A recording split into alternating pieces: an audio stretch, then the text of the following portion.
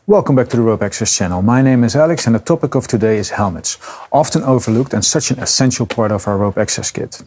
Let's get into it.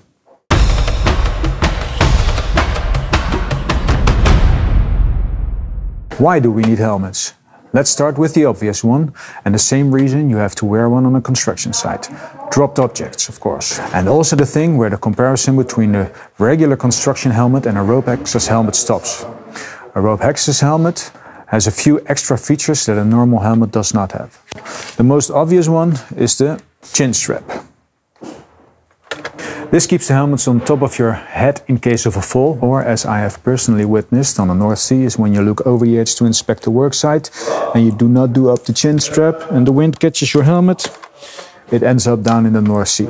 The other big difference is less obvious and I will get into that one next. But first, if you like this content, please leave a like and subscribe to the channel and leave a comment in the comment section about maybe questions you have or videos you would like to see, and I can get into that. The other big difference, which you cannot see, is that a rope access helmet has side impact protection. Alright, so in case of a fall, when you swing into something and you hit your head, then you're somewhat more protected than with a standard side helmet. Other features are, like the helmet I'm having here, this one has ventilation channels.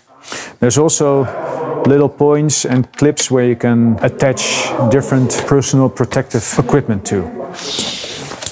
Like the example I have here, I have the earring protection is connected to it. There's a little hole where you can mount a headlamp. Or on these clips you can mount a headband.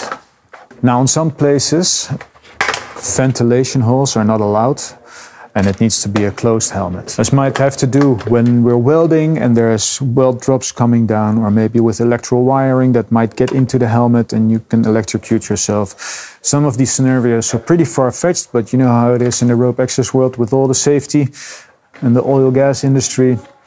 You can never be too safe. Stay tuned where we're going after I tell you about the sponsor of this video. The sponsor of this video is Industrial Klimmen. Industrial Klimmen is a training company situated right above Amsterdam in the Netherlands. They provide all kinds of training and all of them are related to working safely.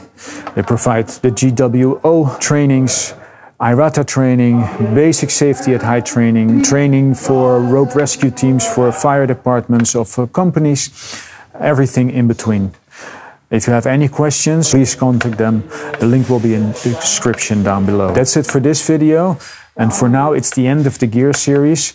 And we will continue in the more practical side of things and how to use all the equipment I have shown you in the past videos. All right, I'll see you in the next time.